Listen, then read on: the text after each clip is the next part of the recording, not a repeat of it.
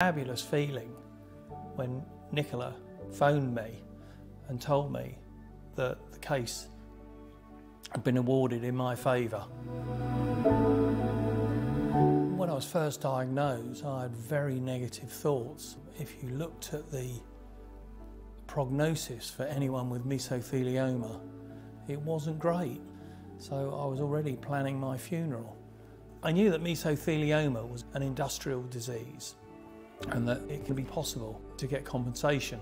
Working with Irwin Mitchell and particularly Nicola gave us great confidence, knowing that we could have more treatment that wasn't available on the NHS, and that my family would be financially secure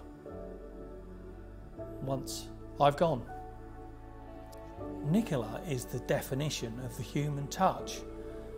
She's been so helpful throughout my illness, but in a really genuine, caring way.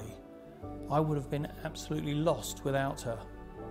Well, before diagnosis, I think I had a fairly normal life. I was self-employed, I worked as a magician, and I ran some properties for a friend of mine, and it was busy trying to earn a living. My favourite trick was turning paper into money.